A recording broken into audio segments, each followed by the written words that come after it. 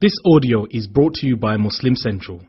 Please consider donating to help cover our running costs and future projects by visiting www.muslimcentral.com/donate. كله كفوا أحد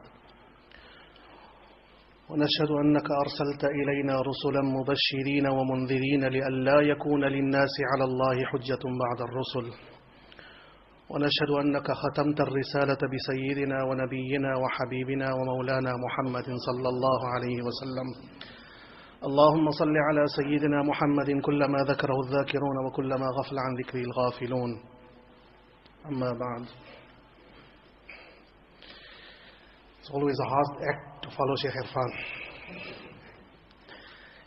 Very few people that have the art of turning 2 minutes into 5. But for whatever it's worth, inshallah, we continue where we left off last week. We were discussing the issue of Imaamah.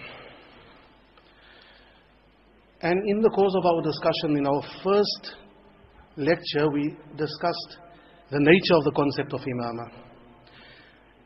From last week onwards, we started discussing Imaamah in light of the Quran in order to see does the Quran give any credence, any foundations, any basis to a belief such as Imaamah. Tonight we go on to the first of those ayat which are often used by the Shia to support the idea of the divinely appointed Imam of Sayyidina Amir al-Mu'mineen Ali ibn Abi Talib radiyallahu anhu. However, last week in our question and answer session, there was a question that stood out.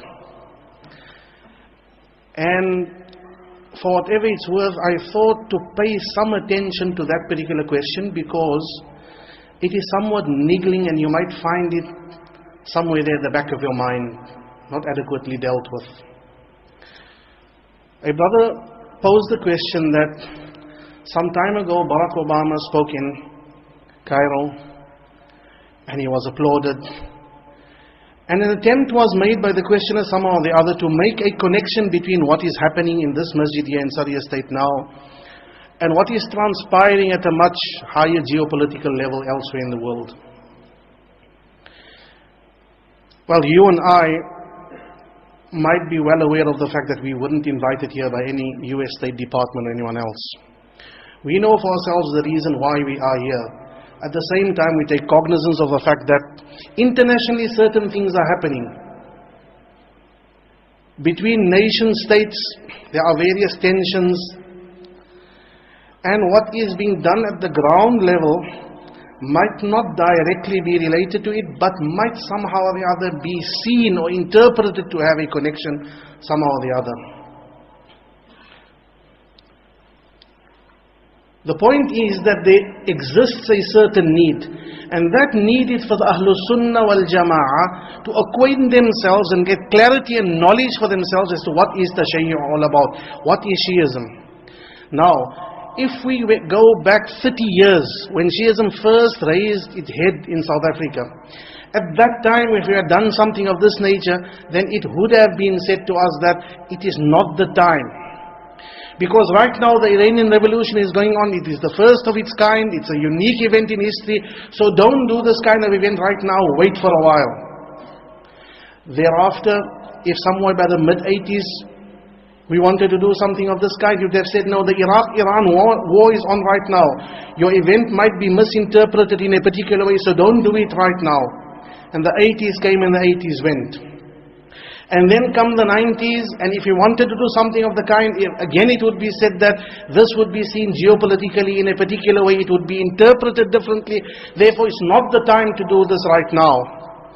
And every decade that comes, and every year that comes, somehow or the other there will be the complaint that an event of this nature is not opportune at this moment. Who is it that has to consider when the moment is opportune and when it is not opportune? Who has to consider geopolitical realities against the needs of a particular society right here? Not too long ago, when the Americans were marching on the gates of Baghdad, who was there to assist them? And who was there to take over leadership of the Iraqi population at that time? It was the Shia who very shortly before that had been sitting under the protection of the Iranian state. They returned to Iraq and they became the rulers of the new government. And then geopolitics played no role. Open collaboration with the American invader. At that moment in time, no one raises any eyebrow to say that this is not geopolitically opportune for the Muslim world right now. But a small little group of people come together in a masjid to acquaint themselves better with a phenomenon that has been plaguing this community for a long time, and this has to be seen as geopolitically a betrayal of the ummah. I think that we are applying double standards if we come to a conclusion such as that. The only reason why we have come together, the only reason why this platform was founded is to spread knowledge, to acquaint ourselves, for no other reason. No matter what the paper says out there, you who have been here and who will still be here will notice that there's only one thing that's available here, and that inshallah is knowledge and knowledge alone.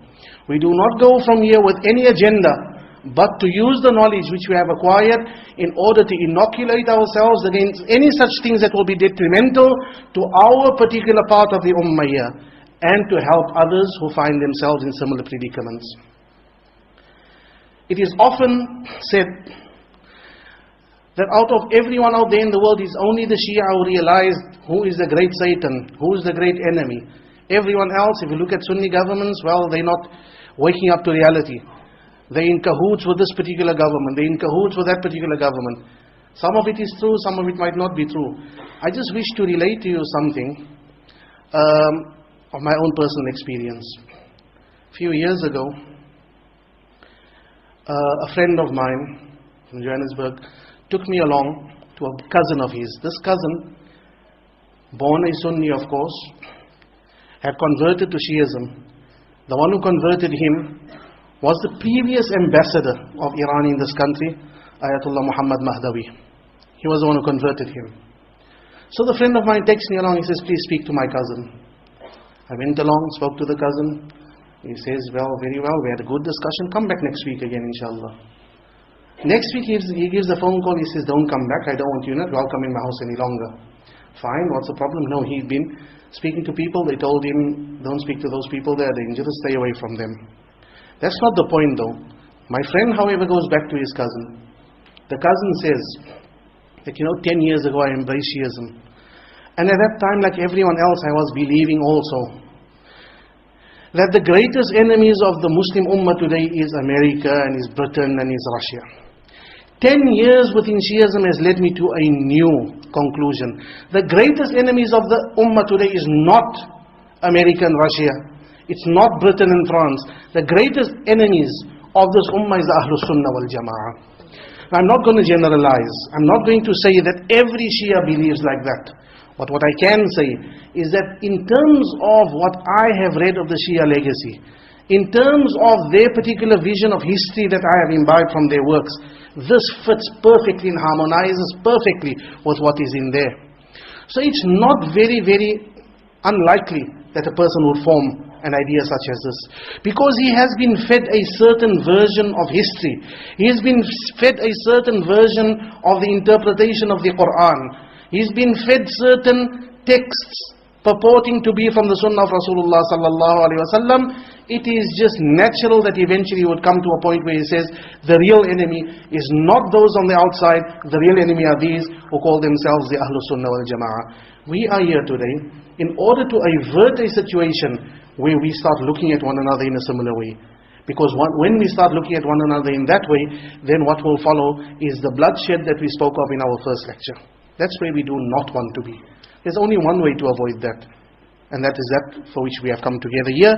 Inoculate ourselves, equip ourselves with a sufficient store of knowledge that when that particular germs come knocking on your door, you do not succumb to it. We go on. The ayah which we wish to discuss tonight is called generally the Ayatul Wilayah. Now Wilayah, what does Wilayah refer to? Wilayah refers to a relationship of mutual support, mutual assistance and friendship, solidarity. This kind of social solidarity should exist within this ummah, has to exist between the members of this ummah. Allah Ta'ala says, وَالْمُؤْمِنُونَ وَالْمُؤْمِنَاتُ بَعْضُهُمْ أَوْلِيَاءُ بَعْضٍ. They are awliya, mu'minun, the believing men and the believing woman. They are all the awliya of one another, meaning that they are the friends and the supporters and they have solidarity amongst themselves. This is one united ummah where we stand shoulder by shoulder against an enemy on the outside. This is what we understand from the word wilaya, as it is used in many different places in the Quran. To the Shia, however, the word wilaya has a completely different meaning. Wilaya means your allegiance to the Ahlul Bayt. Wilaya means your allegiance to the Imams of the Ahlul Bayt. Therefore they read this ayah.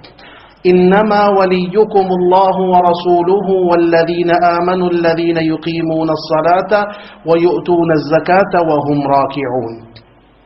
Your wali, in other words, that particular friend with whom you have solidarity, that particular friend who you regard as your master, that one whom you regard as your leader, it can only be Allah, it can be His Rasul, and it can be وَالَّذِينَ آمَنُوا, the believers, الَّذِينَ يُقِيمُونَ الصَّلَاةَ, who establish the salah, وَيُؤْتُونَ الزَّكَاةَ, and they give zakah, وَهُمْ رَاكِعُونَ, and they bow down. Now nothing in that ayah gives you any indication that there's a connection with the Ahlul Bayt thus far.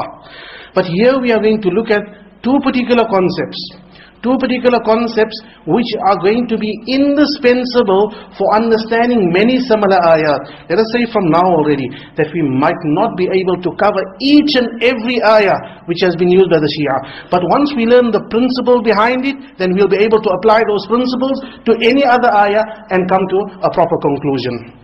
Those two principles, those two rules that we're going to learn here. Firstly, that of context. Once an ayah is seen within its proper context, its meaning emerges properly. Once that ayah is taken out of its context, then you can do with that whatever you want to. I want to give you an example thereof. How an ayah, once removed from its context, acquires a completely different meaning. The Shia have the aqidah that the Mahdi, who is the 12th in their line of Imams, he is still alive. 1200 years ago, he disappeared from the sight of men. He is existing at some dimension, somewhere. He is there, we do not see him. He has been kept alive by Allah Ta'ala because heaven and earth depend upon his existence. So he is there. He's not leading, he's not dispensing guidance, he's not teaching anyone, but he is there, he's keeping everyone in existence. Ask them now, where does the Quran speak about anything like this? We haven't come across anything. They tell you, Baqiyatullahi khayrul lakum in kuntum mu'mineen. What's the Baqiyatullah? That thing which Allah has kept extant for you. That thing which Allah has kept extant for you is better for you if you have Iman. See, there it is, the ayah, Baqiyatullah. Now the lesson of context. Take that ayah to its context and then see what does it mean. Where does the ayah come? Surah Hud, ayah number 86, 76, something of the kind. It is the story of Sayyidina Shu'aib alayhi salam. Shu'aib comes to his people, وَإِلَى مَدْيَنَ أَخَاهُمْ شُعَيْبًا قَالَ يَا قَوْمِ اعْبُدُوا اللَّهَ مَا لَكُمْ مِنْ إِلَهٍ غَيْرُ. Shu'aib is sent to his people of Madian, and he comes to them and tells them that you have no ilah but Allah Ta'ala. Inni akhafu alaykum adhab yawmin muhit. I fear for you a day that will encompass you all, the adhab of such a day. Ya qawmi, awful mikyala wal mizana bil qisti. And my people, he admonishes them. He tells them, give in full measure. The people of Madian, the people of Shu'aib, they were traders. What they used to do, they used to cheat. In trade, they used to cheat. So he tells them, give full measure. وَلَا تَبْخَسُوا النَّاسَ أَشْيَاءَهُمْ. Do not withhold people's things from them. وَلَا تَعْثَوْا فِي الْأَرْضِ مُفْسِدِينَ. Do not spread mischief in this earth. بَقِيَّةُ اللَّهِ خَيْرٌ لَكُمْ إِن كُنْتُم مُؤْمِنِينَ. Once you give people their haqq, if you give them their haqq, then something remains. Your rizq remains. That rizq which remains with you, that is better for you if you indeed have iman. That is the meaning of Baqiyatullahi khayrul lakum in kuntum mu'minin. But you remove it from its context, then Baqiyatullah, that person whom Allah Ta'ala kept for you one side in some strange dimension to keep the world alive. It's by removing ayat from its context that much of the harm has been done. So this ayat is plucked from its context. It's given to a youngster. That youngster, as we said before, his last study of Islam was when he perhaps read the second juz or the second part of Yassarna al-Quran. Suddenly he is given this ayah from the Quran. He doesn't know left, he doesn't know right, he doesn't know which way to turn. All that he sees this ayah with a very, very clearly orchestrated meaning attached to it. There's the ayah, you can see for yourself. He looks at it, he doesn't understand the ayah before it, he doesn't understand the ayah after it, he just sees this particular ayah. Much of what the spread of Shiasm is all about in countries such as our own is texts taken completely out of context. So that's the first lesson. Any ayah that's given has to fit into a context. Because, why must it fit into a context? Because of coherence. What's the meaning of coherence? Coherence is a bit of a big word for some people. Translated into Afrikaans makes it much easier to understand. Samehangend. Alles hang saam. There is a connection. Allah Ta'ala speaks. You and I speak as well.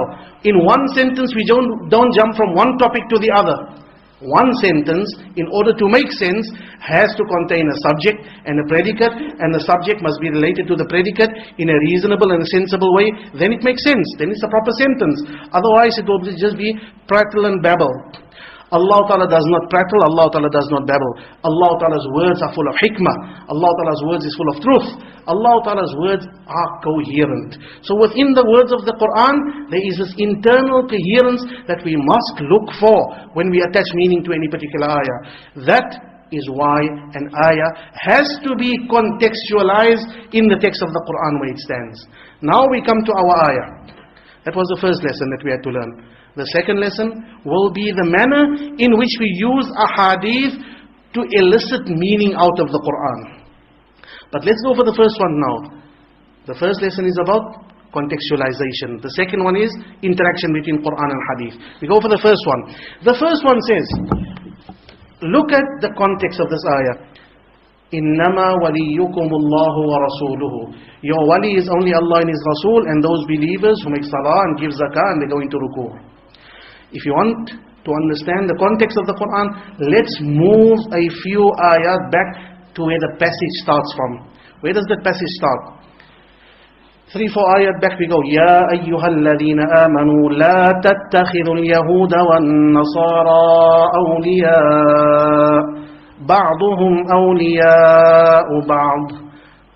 Oh, you who believe, do not take the Yahud and the Nasara as your awliya. This community must have internal solidarity amongst itself.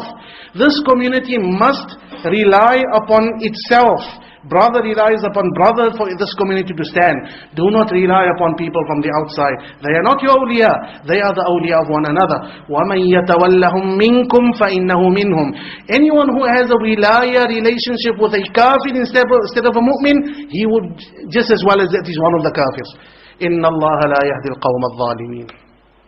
So what is Allah Ta'ala speaking of here? He's speaking of this community. Where must his wilaya be? Where must his solidarity be found? Where must that mutual relationship of wilaya be found? Between mu'min and mu'min. And what would happen? What would happen if there is no such wilaya then? If there are those who would turn away from this deen. Skip then on to ayat. Allah Ta'ala then says, Ya ayyuhalladhina amanu مَنْ يَرْتَدَّ مِنْكُمْ عَنْ دِينِهِ. Anyone who turns his back on this deen becomes a murtad. فَسَوْفَ يَأْتِ اللَّهُ بِقَوْمٍ يُحِبُّهُمْ وَيُحِبُّونَهُ. Very, very soon Allah is going to bring a group of people. Allah Ta'ala is going to bring a group of people if apostasy happens in this ummah and people find their wilaya outside. يُحِبُّهُمْ وَيُحِبُّونَهُ. That people will be such. Allah loves them and they love Him. أَذِلَّةٍ عَلَى الْمُؤْمِنِينَ أَعِزَّةٍ عَلَى الْكَافِرِينَ. Between the mu'mineen, they are meek and humble. But against the kafir, they are severe and staunch. يُجَاهِدُونَ فِي سَبِيلِ اللَّهِ وَلَا يَخَافُونَ لَوْمَةَ لَائِمٍ. They make jihad in the path of Allah Ta'ala. They fear not the reproach of anyone who would reproach them. ذَلِكَ فَضْلُ اللَّهِ يُؤْتِيهِ مَنْ يَشَاءُ وَاللَّهُ ذُو الْفَضْلِ الْعَظِيمِ. That is Allah Ta'ala's grace which He gives to whoever He wants to. Allah Ta'ala's grace is most great. And then what's the next ayat after that? إِنَّمَا وَلِيُّكُمُ اللَّهُ وَرَسُولُهُ. Now Allah Ta'ala says, your wali, your true, the person with whom you should have wilayah, is not those kuffar out there. It is Allah and His Rasul and the mu'minun, tied into the first ayah. يَا أَيُّهَا الَّذِينَ آمَنُوا لَا تَتَّخِذُوا الْيَهُودَ وَالنَّصَارَى أَوْلِيَاءَ. Don't let the Yahud and Nasara be your awliya. Who must be awliya? إِنَّمَا وَلِيُّكُمُ اللَّهُ. Your wilayah relationship is with Allah. وَرَسُولُهُ وَالَّذِينَ آمَنُوا. And the entire community of Muslim believers. 1-2 ayat thereafter, again Allah Ta'ala goes on. In other words, the line is drawn between who? Is the line drawn between Rasulullah Sallallahu Alaihi Wasallam, Ali and the munafiqeen? No, the line is drawn between the Muslim community and the kafir community. Ya ayyuhal ladhina amanu, la tattakhidul ladhina attakhadu deenakum huzuwan wa la'iba. Don't take those as your awliya who take your deen as a matter of fun, who make fun of your deen. Who are those? مِنَ الَّذِينَ أُوتُوا الْكِتَابَ مِنْ قَبْلِكُمْ وَالْكُفَّارِ. The Ahlul Kitab and the Kuffar. Now we know exactly who Allah Ta'ala means when He says your wali is only Allah and His Rasul. I want to go back to the ayah in which Allah Ta'ala speaks about Riddah. And I want to show that by using this particular ayah of wilayah out of context, the Shia have pulled wool over our eyes in a very, very big way. And they've made us overlook the purport and the meaning of this particular ayah. This ayah makes some very, very important statements. The ayah just before that. Allah Ta'ala makes a warning. Allah Ta'ala sounds a warning. If anyone becomes murtad in this ummah, He says, يا أيها الذين آمنوا من يرتد منكم عن دينه فسوف يأتي الله بقوم يحبهم ويحبونه. Allah will bring such a people. Now listen how Allah Ta'ala describes these people. What are they like? Allah loves them. They love Allah. يجاهدون في سبيل الله أذلة على المؤمنين أعزة على الكافرين. They are meek to the believer, they are harsh against the unbeliever. These people's iman is in very high standing by Allah Ta'ala. يجاهدون في سبيل الله. They make jihad and they don't care what anyone says about them. ولا يخافون لومة لائم. Who are these people? That's the big question. Did Ridda occur in this ummah? Rasulullah sallallahu alayhi wa sallam closes his eyes, leaves this world, departs. 23 years of struggle is over. And immediately around the Arabian Peninsula there are tribes who start saying, well, while Muhammad was alive, we would have followed. Right now, there are those who would say, yes, salah we will make, but zakah we won't. Whole scale, daylight, apostasy is taking place. Only Medina stands firm against this entire tidal wave of apostasy. Who stands up? Who is that person who Allah Ta'ala will bring? Who is what? يُحِبُّهُمْ وَيُحِبُّونَ. That Allah loves them and they love Him. That they are meek to believers and harsh against unbelievers. That in their making of jihad they care not for the reproach of any reproacher.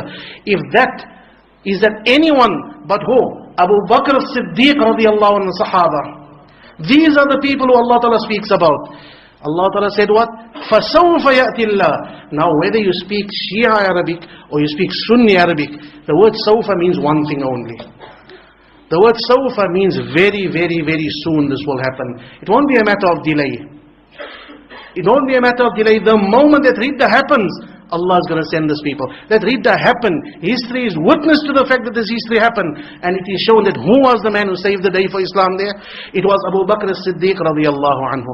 The ayah that in which Allah Ta'ala indicates the fada'il of Abu Bakr, indicates the high status of Abu Bakr. Everything short but naming his name. This is a person, says Allah Ta'ala, and the Sahaba with him, that Allah loves them and they love Him. This is a group of people. أَذِلَّةٍ عَلَى الْمُؤْمِنِينَ أَعِزَّةٍ عَلَى الْكَافِرِينَ. They are meek to believers.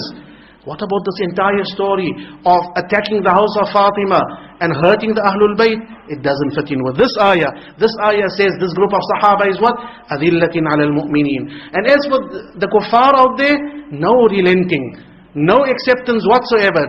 They do not give quarter against any of these kuffar. They make jihad, and in their making of jihad, they care not for what anyone would say.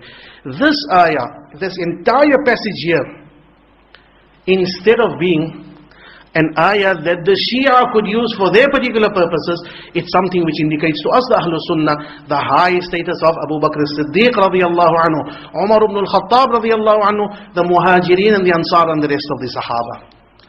So how did this ayah come to be a proof for the Shia? This is the second part of the lesson. The first part of the lesson, contextualize the ayah, you will realize where the ayah is going to. How did it happen that this ayah came to be read as Ali ibn Abi Talib?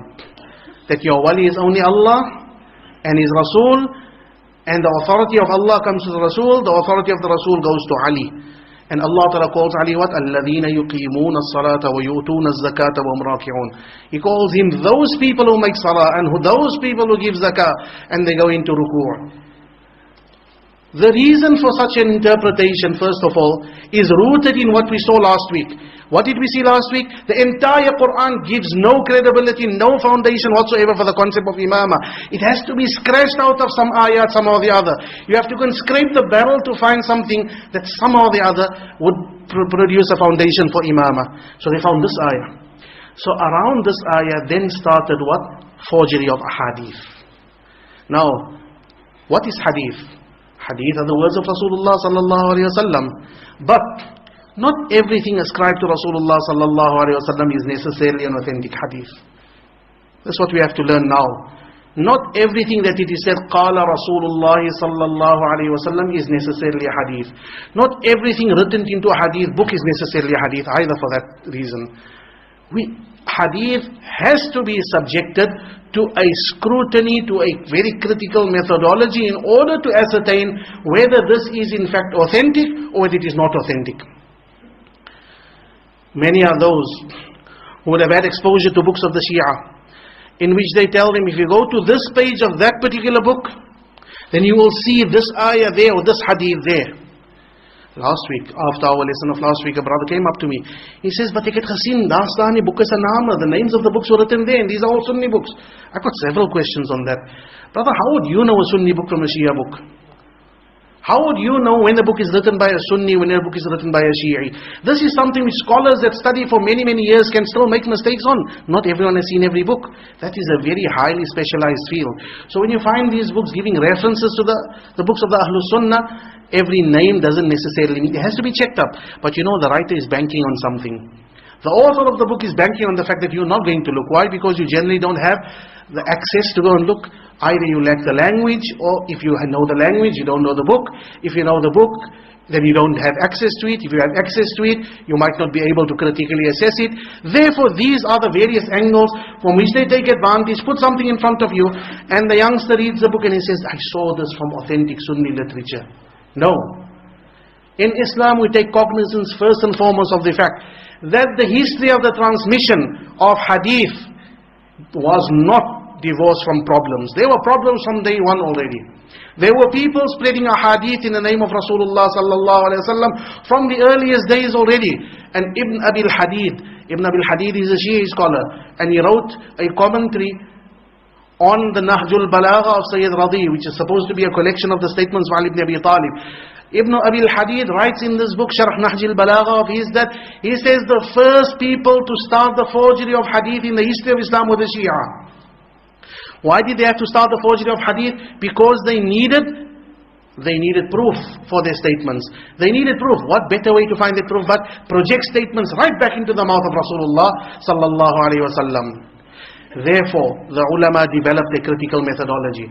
They kept lists of names of all those narrators. They would say, this narrator is a reliable narrator. As for that one, he is not reliable. Any narrator of hadith has to satisfy a number of criteria. He has to be endowed with a certain amount of integrity. He has to thereafter have a certain amount of ability to preserve a hadith until the time of transmission. Each link in the transmission, in the chain of transmission of a hadith, has to have similar abilities. He has to have this combination of integrity plus ability. And then thereupon, that hadith that chain of transmission has to be uninterrupted from beginning up to end. Uninterrupted, it has to be a complete chain where each link in the chain heard the hadith from the one above him, he also being a reliable person, the one above him also being a reliable person. With that kind of background, we now come to this hadith here. In order to illustrate it somewhat more clearly, I will tell you, a few years ago, 10, 15, if not more, 20 years ago, the satanic verses came out and we all marched against it. And we all had the biggest of problems with it because Salman Rushdie was ascribing certain things to Rasulullah sallallahu alaihi wasallam about satanic verses. Now, he did not suck this out of his thumb. Where did he get it? From some books. From some history books. You go look in those history books up to today, those transmissions, those narrations are there. The reason why we take exception to them is because they might be there, but they're not authentic. There are a lot of ahadith that are forgeries. The ulama know them. They know how to differentiate between the weak ones and the strong ones, between the forged ones and the authentic ones. So it's an entire, very specialized field where many feet, unfortunately, have slipped already. With that as background, now we come to this particular hadith in front of this ayah. Now this ayah, as we have seen now, in terms of its very wording, there's no mention of Ali ibn Abi Talib or any of the Imams. In terms of its context, it indicates rather the validity, authenticity of the Khilaf of Abu Bakr as-Siddiq radiallahu anhu. So how can we take it now out of its context like this and make it refer to something like the Imaamah of the Ahlul Bayt that we have seen of the 12 Imams? It is by creating a new context. Taking it out of its old context and creating a new context. And the new context is created as follows. Once upon a time, in the masjid, a beggar came in. The beggar asked around, no one was giving anything. Ali ibn Abi Talib was standing in salah. He was in ruku, no one was giving anything. So in ruku, he took off his ring and he gave it to this person. Remember, in salah, الَّذِينَ يُقِيمُونَ الصَّلَاةِ وَيُؤْتُونَ الزَّكَاةَ, and is giving the ring, وَهُمْ رَاكِعُونَ, and is making ruku. So that's how this ayah came to be connected to Sayyidina Ali ibn Abi Talib radiallahu anhu. Now we come to those narrations. Those narrations exist. And they exist in books which by and large belong to the Ahlul Sunnah, yes. But not everything in there is authentic. Before we come to the detailed scrutiny of those particular ahadith, we wish to say one thing first. Allah Ta'ala fears no one. Allah Ta'ala doesn't need to speak tongue in cheek. Allah Ta'ala doesn't need to speak in riddles.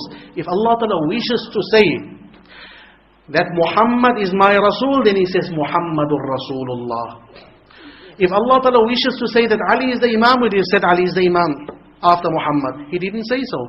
It's only by creating new contexts and by using the bit of leeway that exists in the field of hadith that people could create something like this. This particular narration of Ali ibn Abi Talib being in salah and giving the ring to the beggar in that particular way, there are several narrations throughout the books of the Ahlul Sunnah. It's there, but just being there doesn't necessarily mean that it is correct. The most famous version of that hadith, it comes in the book Asbabun Nuzul of Al-Wahidi. Now, Asbabun Nuzul, a book that speaks about circumstances of the revelation of the Quran. How did the ayah come down? This book, Asbabun Nuzul, of course is in Arabic. It has been translated into English as well. It contains the hadith, it contains the sanad of the hadith, which is a chain of transmission as well. The chain of transmission in this case is extremely revealing. Who's the chain of transmission? Hadith experts would know. I know the Sheikh Shaheen just came in there. He's a hadith expert, he would know. The chain of transmission goes as follows. Muhammad ibn Marwan an Muhammad ibn Sa'ib al-Kalbi an Abi Salih an Abi Hurairah. What is this isnad like? These are just names. To the common person, this is just names. To the hadith expert, he immediately recognizes this sanad to be the most notorious sanad under the face of the earth, of the sun, on the face of the earth, under the sun. So notorious that I'm even getting mixed up in my words. Muhammad ibn Marwan as-Sudd as-Saghir, an open and self-confessed liar, narrating from an even bigger liar, Muhammad ibn Sa'ib al-Kalbi, narrating from someone who's either a liar of similar stature or bigger than him, even Abu Salih Dhakwan. These three persons, Muhammad ibn Marwan, Muhammad ibn Sa'ib, and Abi Salih and Ibn Abbas. This sanad, this chain of transmission has a very special name to the hadith experts. They speak about two kinds of chain of transmission. The one is the highest level. The best that you can get. Malik an Nafi an Ibn Umar. Imam Malik narrating from his teacher Nafi, he narrates from Ibn Umar. Or Muhammad ibn Ja'far an Abihi an Jaddihi an Ali. The isnad of the Ahlul Bayt. These are the best isnads that you can get. We call that silsilatul dhahab, the chain of gold. This one in front of us is no silsilatul dhahab. This one is silsilatul kadhib, the chain of lies. That's what the muhaddithin call it. This is the chain of lies. A chain of self-confessed liars create a story which does not conform with the context of the ayah, which does not conform to what we know about the grandeur, majesty of Allah Ta'ala, who does not speak in riddles. It seeks to create something out of the ayah by bringing a hadith of this nature into existence. That is the origin of this particular story here. And from there the story has spread to a number of other sources as well. In the Mu'jam Awsat of Imam Tabarani, as well as the Asbab al-Nuzul of Wahidi, once again, the same story is transmitted, this time on the authority of Sayyidina Ammar ibn Yasir. But when you look at the chain of transmitters now, completely unknown entities. Silsilatum min al-majahil. People completely majhul, you don't know. Can we base our deen on people who we don't even know who they are? This is the kind of chains of transmission upon which a story such as this has been based. Then we go elsewhere. A similar story is transmitted in the tafsir of Ibn Mardawayh, a book that's not even existing any longer. In the tafsir of Ibn Mardawayh, a hadith like this is transmitted from Ali ibn Abi Talib. That isnad, that chain of transmission, Hafiz ibn Kathir tells us in his tafsir, is once again, is weak and suffers from an entire chain of unknown persons. Again, unknown persons. Our deen is not based upon the words of unknown persons. Bottom line being, look at any of those asanid, you will find not a single one of them is free of defect. Not a single one is free of defects. So it clashes with the context. It clashes with the majesty and the power and the fearlessness of our Rabb Jalla Jalalu. And it does not even satisfy the criteria of authenticity. A similar kind of scenario will play itself off in many other similar ayat. Where they use an ayah connected to a hadith, you as the person in the street might not know what is authentic, what is not. In cases such as that, فَاسْأَلُوا أَهْلَ ذِكْرٍ كُنْتُمْ لَا تَعْلَمُونَ. If you don't know, if a person comes to you in the street, he tells you, take this pill. This is very good for whatever sickness you are suffering from. You don't just take it. You go to a doctor and ask him, look, here's something. It's got something written on it. I don't understand what is it. Tell me, can I take this or can I not? Similarly, someone comes to you, gives an interpretation of the ayah of the Quran, gives you a hadith or you read it in a book somewhere, don't rush into making judgment on that basis as has happened up to now. I just want to quickly, something comes to mind again. I saw the article in the paper today, and mashallah Shaykh Al-Fan was smiling very nicely on the photo as well. But that was not the point. The point was, it was very, very clearly stated in that article there, that the Shia are not here to propagate. They are not here to propagate. They are simply here to be Shia, not to propagate. If they are not here to propagate, will anyone please explain to me how come 95, if not 99% of the members of the Ahlul Bayt right out there are people who not very long ago belonged to our side of the divide? How did they go over? Did they suddenly wake up one day with a dream that I have to go across to the other side? There was some kind of propagation going on. There are those sitting here who will be able to know from their own experiences, having gone there, said, look, I want literature, and they were given literature. So most certainly, no, propagation is going on unabated, and it's for that reason that we come together to educate ourselves about things of this nature here. Now, it can become quite boring if you can have to take every ayah and do a similar kind of analysis here. The person in the street simply wants to know, is that hadith authentic or is not authentic? It's unauthentic. If you want to know the reasons why, it is there. We can go into the details. As we have gone here, there's even further details in this. However, this is the situation of these ayat, these ahadith that we face. Second ayah. Let's go on to a second ayah. A second ayah in this regard here, very common ayah, very well known to the Shia. إِنَّمَا يُرِيدُ اللَّهُ لِيُذْهِبَ عَنْكُمُ الرِّجْسَ أَهْلَ الْبَيْتِ وَيُطَهِّرَكُمْ تَطْهِيرًا. O Ahlul Bayt, O people of the house, all that Allah Ta'ala wishes to do is to take away, لِيُذْهِبَ عَنْكُمُ الرِّجْسَ. Take all impurity away from you, O household of the Prophet Sallallahu Alaihi Wasallam. وَيُطَهِّرَكُمْ تَطْهِيرًا. To purify you thoroughly. So on this ayah, the Shia will produce several ahadith. In this case, many of those ahadith are authentic. The fact that we said these ones of the ayah of wilayah not being authentic In the case of the ayatul tathheer where we are now, إِنَّمَا يُرِيدُ اللَّهُ لِيُذْهِبَ عَنْكُمُ الرِّجْسَ. Now many of those hadith are authentic and some of them are not authentic as well. The ayah says what? إِنَّمَا يُرِيدُ اللَّهُ, Allah wishes to لِيُذْهِبَ عَنْكُمُ الرِّجْسَ, to take impurity away from you, أَهْلَ الْبَيْتِ, or people of the house, وَيُطَهِّرَكُمْ تَطْهِيرًا, to purify you thoroughly. Again, let's apply what we've learned in the previous ayah. First of all, contextualize. Once we contextualize the ayah, let's go a little bit back. Ya ayyuhan nabiyyu qul li azwajik. O Nabi, O Prophet, tell your wives, in kuntunna turidana al-hayata ad-dunya wa zinataha, فتعالين أمتعكن وأسرحكن سراحا جميلا وإن كنتن تردن الله ورسوله والدار الآخرة فإن الله أعد للمحسنات منكن أجرا عظيما. Allah speaking to the wives of Rasulullah sallallahu alaihi wasallam in very brief, is telling him, what do you want? Do you want this dunya or want the akhirah? If you want the dunya, take the dunya and go off. If you want the akhirah, Allah is prepared to give you that. And then the ayah goes on. Those are the last few ayat of the 21st juz. Now we go to the 22nd juz. وَمَنْ يَقْنُتْ مِنْكُنَّ لِلَّهِ وَرَسُولِهِ وَتَعْمَلْ صَالِحًا نُؤْتِهَا أَجْرَهَا مَرَّتَيْنِ وَأَعْتَدْنَا لَهَا رِزْقًا كَرِيمًا. Allah Ta'ala speaks once again to the wives of Rasulullah sallallahu alayhi wa sallam and tells those of them that are obedient, Allah Ta'ala will give them their reward.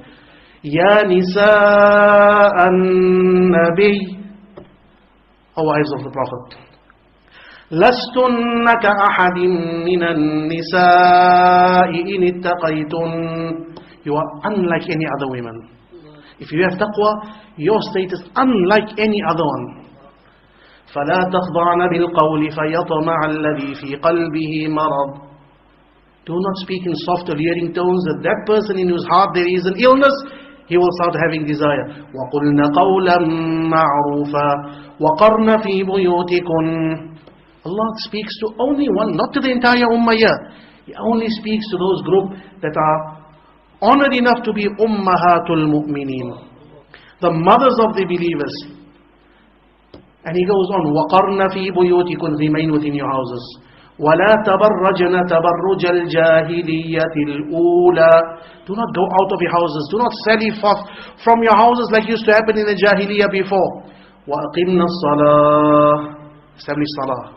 وَآتِينَا الزَّكَاةِ, give zakah. وَأَطِعْنَا اللَّهَ وَرَسُولَهُ. And then إِنَّمَا يُرِيدُ اللَّهُ. Now Allah says, who has Allah Ta'ala been speaking to all along? The wives of Rasulullah sallallahu alayhi wa sallam. إِنَّمَا يُرِيدُ اللَّهُ لِيُذْهِبَ عَنْكُمُ الرِّجْسَ أَهْلَ الْبَيْتِ وَيُطَهِّرَكُمْ تَطْهِيرًا. Why does Allah want you to do all of this? Turn away from the dunya, take the akhirah. Stay within your houses, don't be touched by any impurity. Stay within your houses, make salah, give your zakah, and be obedient to Allah and His Rasul, because Allah wants to take impurity away from you. Allah doesn't want any impurity to attach itself to the wives of Rasulullah sallallahu alayhi wa ala alihi wa sahbihi wa sallam.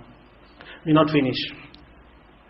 وَاذْكُرْنَ مَا يُتْلَى فِي بُيُوتِكُنَّ مِنْ آيَاتِ اللَّهِ وَالْحِكْمَةِ. And O wives of Rasulullah sallallahu alayhi wa sallam, you are living with him in the house. You are there when the ayat are revealed. You hear his words when he speaks. Remember those ayat that were revealed. Remember those words that he spoke, in order that you will one day be able to carry it and transmit it on to others after you. Now you've seen the entire context of the ayah. You've seen the context of the ayah and who was being spoken to. Now comes the problem. The problem says, and those that know Arabic would know, when you speak to a group of females, you speak in a particular way. You use a particular kind of verb and you use a particular kind of pronoun. So it is said, qarna, wadhkurna. That is for specifically a group of females. But when it comes to this particular portion in the middle, إِنَّمَا يُرِيدُ اللَّهُ لِيُذْهِبَ عَنْكُمْ, that becomes male. Why? The Shia tells us because now Allah is not speaking to the wives any longer. Allah is not speaking to the wives any longer. He's speaking to who? To only a specific group of people. Who is that particular group of people? Now they mention the ayat, or rather the ahadith. They say when that ayah came, Rasulullah sallallahu alayhi wa sallam called Ali, Hassan, Hussein and Fatima. And he enveloped them in a cloak in his house, and he told Allah, Allahumma ha'ulai ahli bayti, fa'adhib anhum ar-rijsa wa tahhirhum tathira. Oh Allah, this is my Ahlul Bayt. So take impurity away from them and purify them as well. There's a difference in the way that we understand it, the Shia understand it. The Shia understanding is one of incoherence. Allah has jumped from one topic to another topic and he goes back to the first topic again. That's incoherent. That is irreconcilable with the status of Allah Ta'ala. We the Ahlul Sunnah say, look very clearly at what Rasulullah sallallahu alayhi wa sallam is saying there. Rasulullah sallallahu alayhi wa sallam noticed that Allah Ta'ala has changed the pronoun. When he changes the pronoun, that means there are more people included in the ayah now than just the wives alone. There are more people included now. Who could that be? He did not know. So he made a dua. He brought these people together. Therefore he asks Allah Ta'ala, Allah, this is my Ahlul Bayt. So include them as well by adhib anhum ar-rijza wa tahhirhum tathira. So the ayah did not jump from one topic to the other. It was speaking to the wives, and then he spoke to the wives and others as well. And then it comes back to the wives alone again. That is coherent. That is in keeping with the majesty and the grandeur of the language of the Quran. There are some versions of the hadith that would say that Salama radiyallahu anha was present and she told Rasulullah sallallahu alaihi wasallam, I as well. And he told her, no, not you. That's not a correct version of the hadith. That version suffers from a problem in its isnad, because that very same hadith has been translated differently. He tells her, Anti ala khair, you are already upon good. In other words, the ayah is already speaking to you. You don't have to stand under the cloak. You are already included. This is special just to include these few people here. I want these people to be the extra ones that are included in this ayah. We go on from there to something else. Now this ayah, say the Shia. The Shia say it only applies to this particular group of people here. And on this basis they claim that the Imams are completely faultless. Completely free from any mistake. As ma'soom, as faultless as Rasulullah sallallahu alaihi wasallam himself was, he cannot make a mistake. Impossible. He is more faultless, flawless than even the Pope. He doesn't make a mistake at all. Why? They say, can't you see that the ayah says Allah has taken all impurity away from them and Allah has purified them? Our first answer will be, so what does the ayah say? It speaks to the wives as well. If you're going to say these five people are ma'soom, that they are infallible, then you're going to have to say the wives of Rasulullah sallallahu alaihi wasallam are infallible as well. And mind you, these are not the only people about whom Allah Ta'ala has said such things. Allah Ta'ala said similar things about another very special group of people. Which special group of people is that? إذ يغشيكم النعاس أمنة منه وينزل عليكم من السماء ماء. Allah Ta'ala speaks about the people of Badr in Surah Al-Anfal. When the nu'as, what's the nu'as? That slumber that the mujahid goes into on the battlefield. When Allah Ta'ala send down that ni'mah of the nu'as. And then Allah Ta'ala send down water upon you. وَيُنَزِّلُ عَلَيْكُم مِّنَ السَّمَاءِ مَاءً لِيُطَهِّرَكُم بِهِ وَيُذْهِبَ عَنكُمْ رِجْزَ الشَّيْطَانِ. To purify you and take the impurity of shaitan away from you. So a Shia I spoke to once, he says, well, that's only water. That's only water to wash it away. My question would be, look at the rest of the ayah. وَيُذْهِبَ عَنْكُمْ رِجْزَ الشَّيْطَانِ وَلِيَرْبِطَ عَلَىٰ قُلُوبِكُمْ وَيُثَبِّتَ بِهِ الْأَقْدَامِ. Which water can do that? Strengthen your heart and make your feet firm on the battlefield. That's just not just water that washes a few blood stains and a few clots here and there away. That's a very special water. That water Allah Ta'ala brought down to the people of Badr. For which reason? To strengthen their hearts upon Iman. To strengthen their feet to stand at the battle of Badr against those kuffar. Who was that? That was Abu Bakr. That was Umar. That was all those other Sahaba radiallahu anhu who were present there on that day. And look specifically at what? The very same things which Allah Ta'ala said yeah about the Ahlul Bayt. Allah says yeah about the Sahaba. يُذْهِبَ عَنْكُمْ رِجْزَ الشَّيْطَانِ إِنَّمَا يُرِيدُ اللَّهُ لِيُذْهِبَ عَنْكُمُ الرِّجْزَ يُطَهِّرَكُمْ تَطْهِيرًا. And here Allah Ta'ala says يطهركم as well. There's tathir here, there's idhabur rijz here, there's removal of impurity and there's purification on both sides. So if this ayah in Surah Al-Ahzab, إِنَّمَا يُرِيدُ اللَّهُ لِيُذْهِبَ عَنْكُمُ الرِّجْسَ أَهْلَ الْبَيْتِ, has to mean that the Ahlul Bayt are infallible and therefore they only can be the Imams, Well, that creates a question. What about the Sahaba? Why look at one ayah and not look at the other one? The Quran is one coherent book. وَالْقُرْآنُ يُفَسِّرُ بَعْضُهُ بَعْضًا. The Quran is its own best tafsir. You want to understand what the Quran says? Don't take things out of context. Once again you can see how something when taken out of context can be given a meaning of its own. Then we don't stop there. We say that fine, if it is as you say, that this ayah proves that those particular people under the cloak, which is who? Ali, Hassan, Hussein and Fatima radiallahu anha, that these four people became infallible on account of being present there. How did the rest of the 12 Imams become infallible? They were not under the cloak. They might say, well, they're descendants of the people under the cloak. There were many other descendants of the people under the cloak as well. They did not only have 8, 9 descendants. They had many other descendants. Their descendants spread all over the world. The children of Hassan, the children of Hussein, how many are they?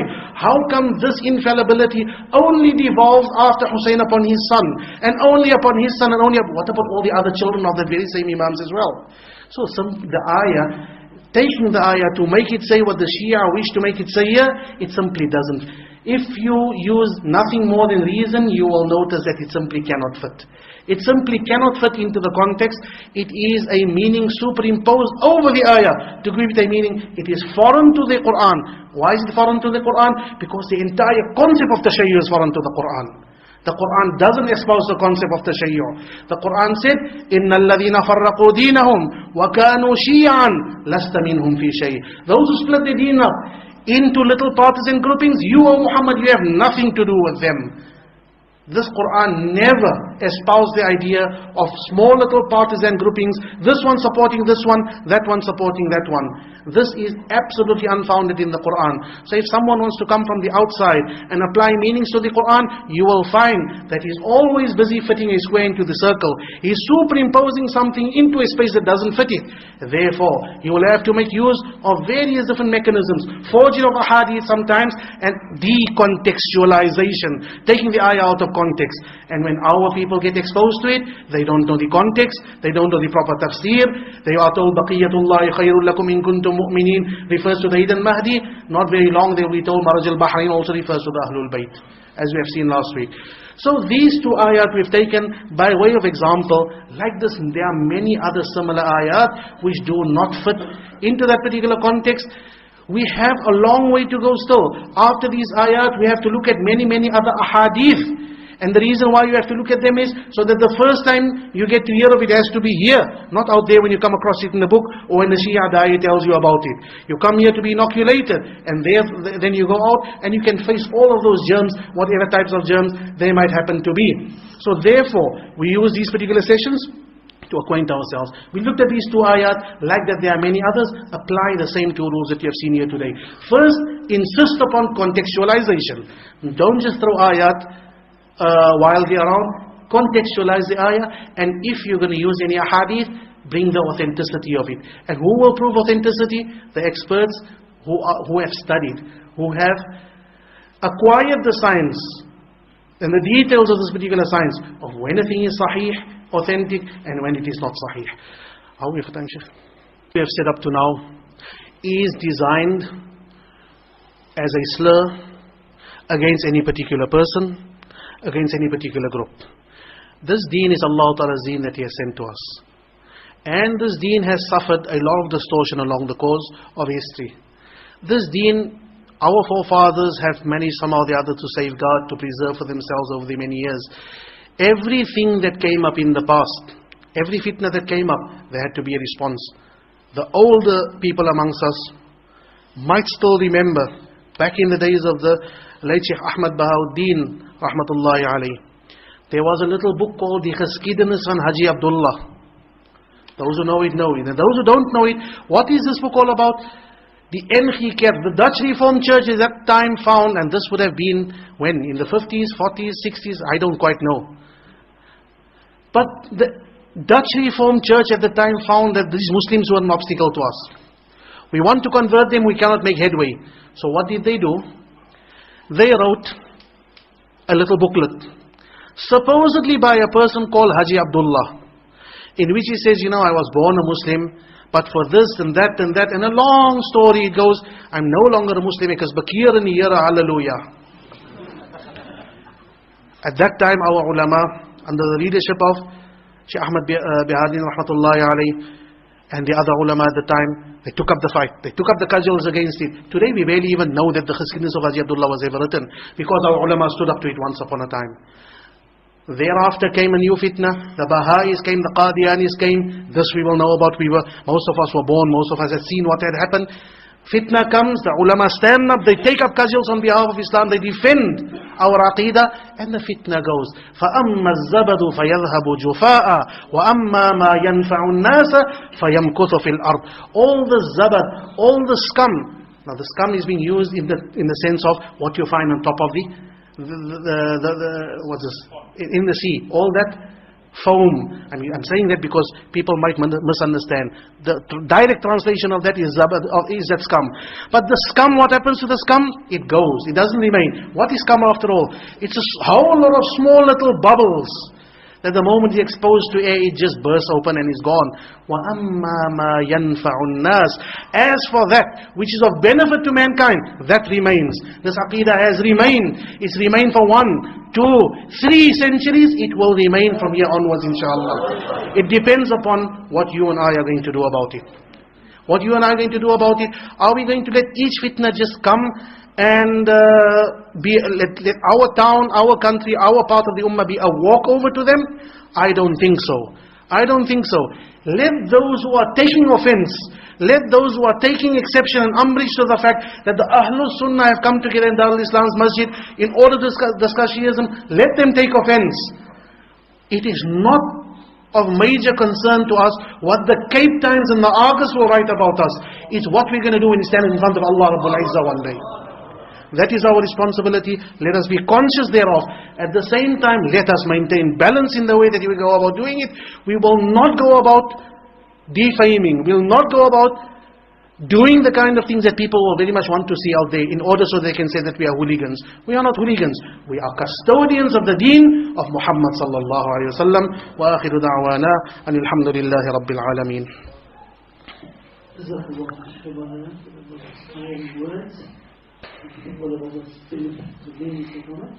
Now it's question time. We only have about 20 minutes, 27 minutes. Okay? The young man will stand up, they will mic me. I want to ask a question. What's the agreement? Two questions. Maximum 2 questions. So maximum 2 questions. Number two. If the speaker said irrelevant, that people can sit and respectfully listen. So we have to ask the Jama'ah, listen, please go out me. No, you must do it out of talk. The speaker says irrelevant and you accept it to be irrelevant. Question number 1. You can ask one now, one for later. You can ask both questions at the same time. Alright, question number 1. No questions, okay, go early tonight. Oh, yes.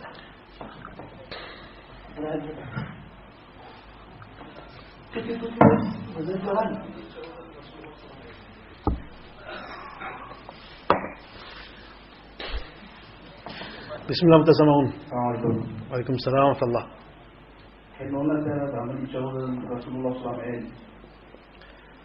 According to the Shia, they only mentioned Fatima in the books. Like there were 14 infallible Imams. Rasulullah had only one daughter. هذا جبريل جاء يعلمكم دينكم. Mutazamaun knows the answer. He knows the answer, but he wants to teach a lesson. He's like the hadith of Jibreel. When he comes to Rasulullah sallallahu alaihi wasallam and he asks the question, he actually wants you to learn something. So Mutazamaun, yes, you are correct. There is some discrepancy over there. Rasulullah sallallahu alaihi wasallam had how many daughters? There was Ruqayya, there was Kulthum, there was Zainab, and there was Fatima radiyallahu anhunna ajma'een. But however, we notice something, that out of those 4 daughters,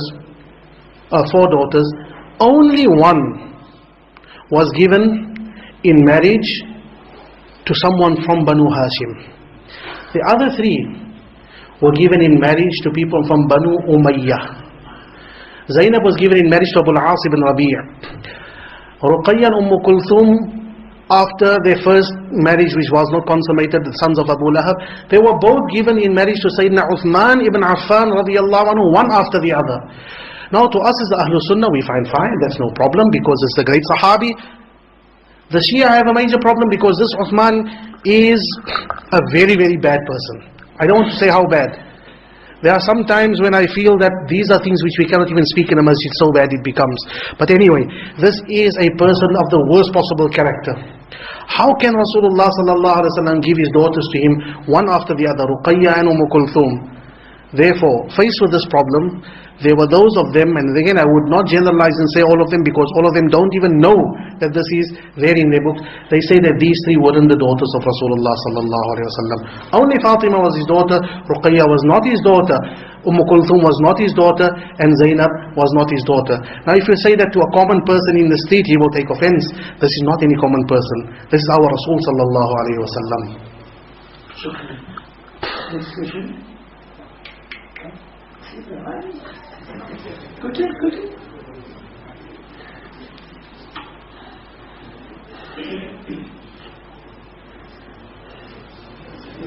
After the question, we go to ladies. Alaikum assalam. I just want to ask one question. You mentioned something about the Shias actually advocating hadith.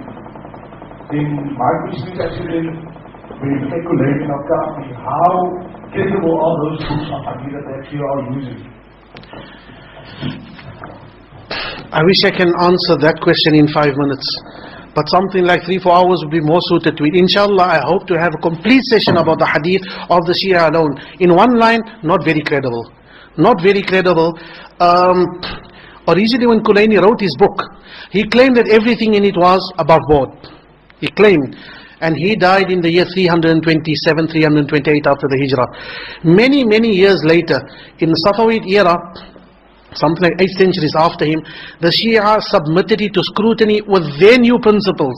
They found that some 60 to 70% of what's in there is not authentic. And these days some more studies are going on, and whenever they get nailed down to, we tell them, well, this is in Al-Kafi of Kulaini, they say, well, but that's not authentic.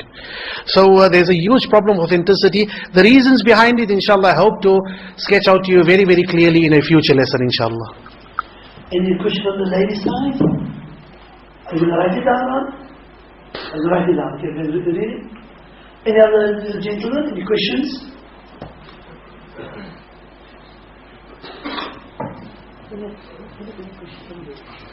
Assalamu alaikum warahmatullahi wabarakatuh.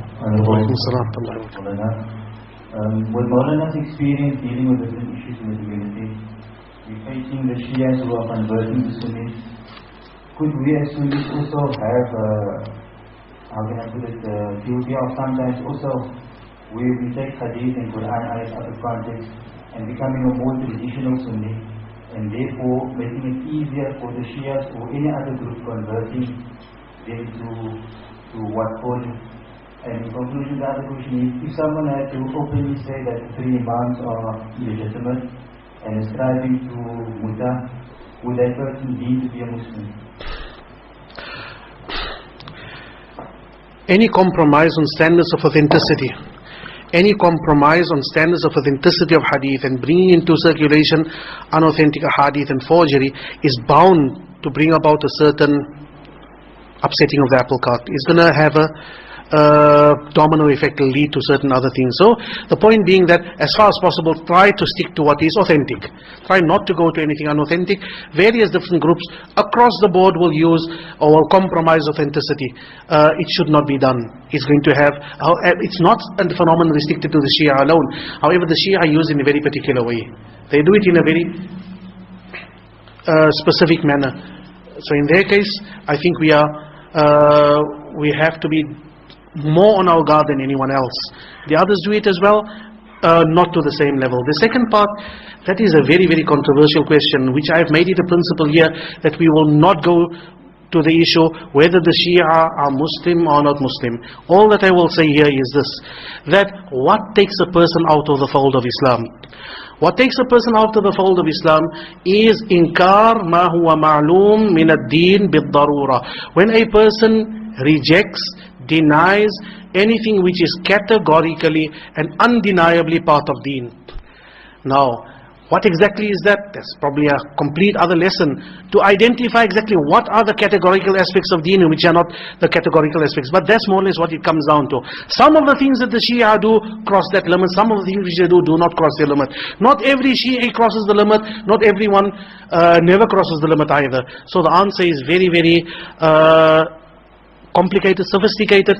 We're not going to go there. Not now. At some point or the other, I think people will start getting an idea of exactly where the discrepancies lie with Shiasm, but we're not going to go to that question, perhaps at a later date. Bangla doesn't have to answer no answer, but if you could just run by the reference to Al-Tabarani, because you have to find cases or otherwise you can see. When you make reference to Al-Tabarani. Tabarani? Yeah. Yes, the hadith of Ammar ibn Yasir that's contained in Mu'jam Awsat of Tabarani from Ammar ibn Yasir, and the hadith, the isnad of the hadith contains an entire series of unknown persons. Does that answer the question? Okay.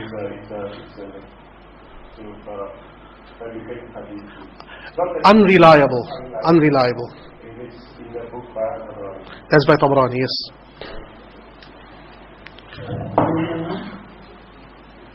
One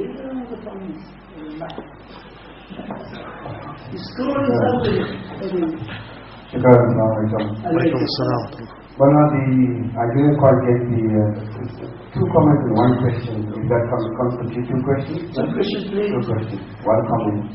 I didn't quite get the reference in terms of the ayah relating to the waliya and how relentless we should be against the kafir and the jahud, and we can be subdued and humble towards the Muslim. I didn't quite get the reference, but in your response you can... The reference, you want to mean the number of the ayah and so on? Yeah, but in your response you can read it. And then the second issue is that we cannot be naive to think that the media in South Africa, having the rich history that they do have, sometimes controversial and other times not, is going to blow up the particular matter out of complete proportion. If one considers that, in fact it was yourself, Sheikh Irfan, who was quoted in the August tonight that it's a wave of war. Now, we can almost predict, given the history of the media in South Africa, that is the one line that will probably be blown out of proportion amongst any other thing. So I think we should just be cautious about that and not be naive to think that they're not going to use that particular line amongst all the other good things that may have been said in the article. The third comment I'd like to make, if I put your indulgence, is the issue around without your team, Maulana, with respect. You keep on making reference to, let's bring the expert. Let's bring the expert. If it's a medical issue, let's bring a doctor in. And again, I'm going to repeat my question of last week. Is it not prudent, therefore, to bring somebody from the Sheikh's scholar, bring them here, right? And that person will then have to be in a position, and we can then question the veracity of whatever he intended throughout the field by the expert himself. He then is the doctor. He can either refute, or he or she can then confirm all the horrific things that are being said. The first thing, the ayah is Surah Al-Ma'idah, ayah number 54, I think. Adillatin ala al-mu'min, izzatin ala al-kafirin. The comment about the newspaper, yes. Comments like this had been made not just now. It has been made for many years. But has anyone noticed how often the MJC has been in the papers of recent? There's someone going out there and telling the papers this.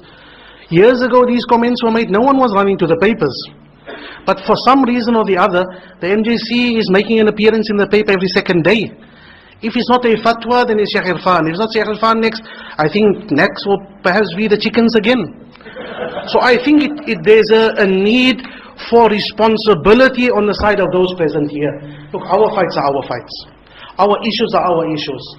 Does every Tom, Dick and Harry on the street out there need to know that what Sheikh Irfan said about the Shia? I mean, there are Catholics out there, there are Protestants out there, there are Jews and Hindus and atheists. Do they really need to see all our dirty washing? I think the problem lies not in the statement that Sheikh Irfan made.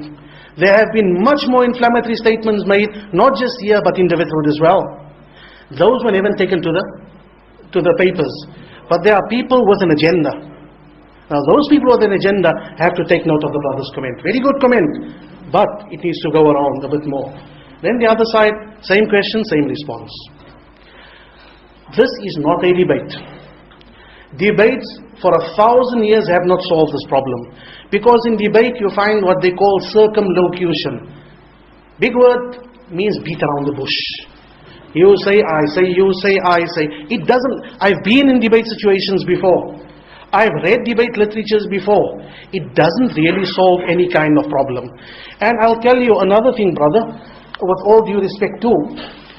Recently there was an issue at UCT. The Ahlul Bayt Foundation gave out a pamphlet. A pamphlet which was absolutely misrepresenting what's in the books of the Shia. Absolutely misrepresenting.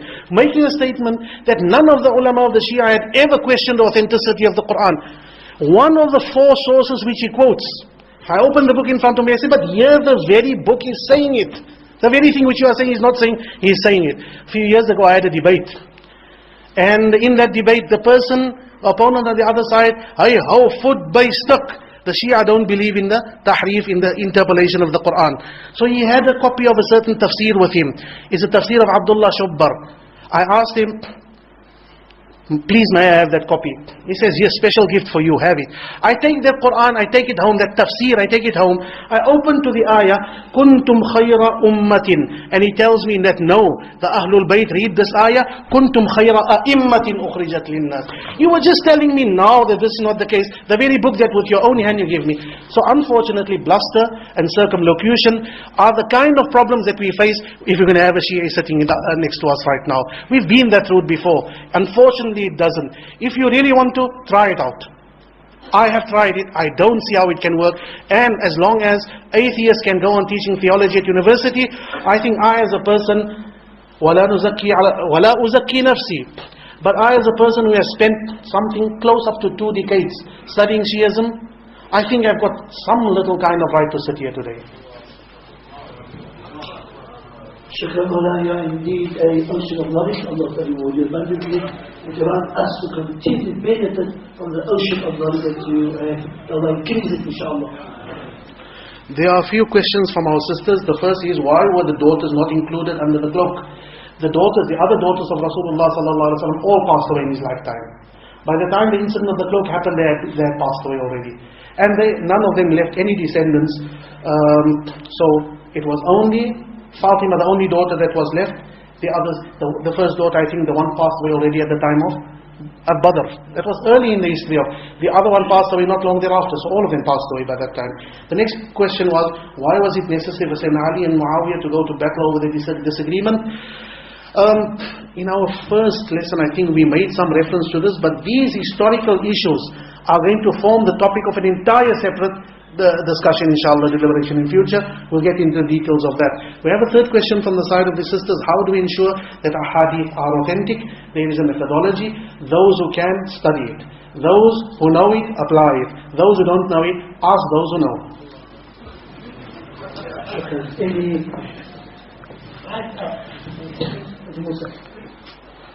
Maulana, I just want to mention, I've heard one of the brothers mention that we need to get one of the experts of the Shia here. I think that brother just need to know that whenever they have a conversion of a member of the Deen of Islam, they don't get the experts there. Why should we invite one of them here? And I think we need to stick to that. Sheikh, this was... Shukran for that. Great minds think alike. That's exactly what I said last week. Shukran, and there is any question of the lady side. It's in the little notes to the front. Just a comment. I'm flabbergasted regarding the comment of we are on the wrong path, or I don't know. You're not defending yourself, and I think if you're not going to say something about it, I'll say something about it, because this month nobody ever said. Not you, and there's a quotation coming from somewhere that says that we are on a war path or somewhere. So you're not going to rectify this now tonight. It will always be there. So I don't know if you were quoted in your sleep or in a dream or or somewhere. But I've been here for the 4-5 lessons. There's been going on in nowhere. If anybody from the chair there called for a war or anything like that. I can confirm with you, as you know, Rahman, I asked my families, they say I don't speak Muslim. Any other question? Any other question? Unfortunately, at the time, Shaitan, there are 2 questions and 1 comment also. Anybody else? Anybody else? Anybody else? Please ask. You have an opportunity to ask. Right, no, other people have a question then. No problem. Bismillah. Well, I said you may comment on during your submission that there are shares that are completely out of the fold, there are some that are perhaps inside the confines of the fold. Is it going to be part and parcel of the agency's strategy, perhaps long term, to at least, for the want of a better word, rehabilitate those that are closer to the Ahlul Sunnah? Or is it the strategy then throughout the educational seminars that's being held here to completely oust it and never ever have the idea or even the notion to embrace them? And the reason why I'm really asking is we made this, and God forbid, Allah must guide this community and this country. If we are not going to have a Pakistan in the making, if we're not going to have an Iraq in the making, and sometimes and I just want to make one example, that the leaders may be able to have the tenacity and have the willingness to speak to one at perhaps a very high level, maybe at university, maybe at other Darul Islams and other institutions. And the one example that we must quote, for what it's worth, is that when Al-Hajj al-Malik Shabazz, better known as Malcolm X, was assassinated by his own so-called brethren, and during the investigation, when they questioned Louis Farrakhan, he said, "No, I didn't assassinate him." In later investigation, he said, "But maybe my speeches may have incited others and my followers to have done and committed that assassination."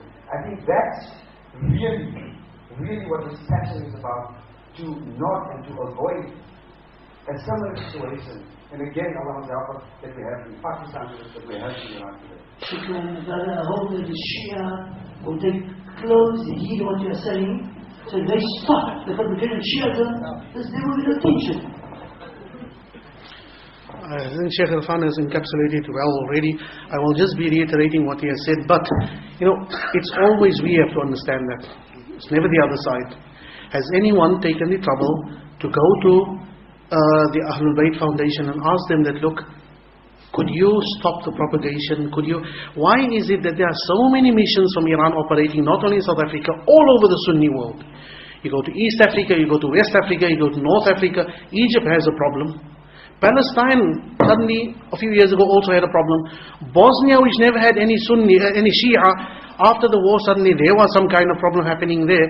I think, if the slogans of the revolution were true, La Shi'i wa la Sunni, there's no such a thing as a Shi'i, no such a thing as a Sunni, and we are all just brothers and believers. How come the one hand that feeds that slogan, the other hand feeds the other missions that operate in these countries of ours? Why does it happen? The only reason why we are upset is because we are seeing our own children, our own brothers, our own mothers, fathers, we are seeing them convert to Shiasm. And then when we read history, we see that wherever Sunnis and Shias exist together, it has never been free from tension. Who is introducing the tension here? We had enough tension as it is with the moon. We had enough tension as it is with the beef before that. We had enough tension with whatever the issues might be. Was it necessary for the Shia to come propagating? If a person today goes to the Ahlul Bayt Foundation and says, I want to become a Shi'i, and they tell him, brother, you're a Sunni, you're a Muslim, you don't need to become a Shi'i. Then would they have had a few hundred adherents today? But they haven't been doing that. Any new one comes, they will convert him. They will convert him. There is an imbalance that's been created. That imbalance wasn't created by Sheikh Irfan. That wasn't created by the MJC. The MJC was prepared to embrace once upon a time. Like the International Union of scholars of ulama was prepared to embrace until they found that while we are embracing, propagation and proselytization and conversions are going on. So that is where the balance is being upset. We are responding today. We are responding because exactly the reasons that you are outlining there. It's in no one's interest that Shiasm spreads. This audio is brought to you by Muslim Central. Please consider donating to help cover our running costs and future projects by visiting www.muslimcentral.com/donate.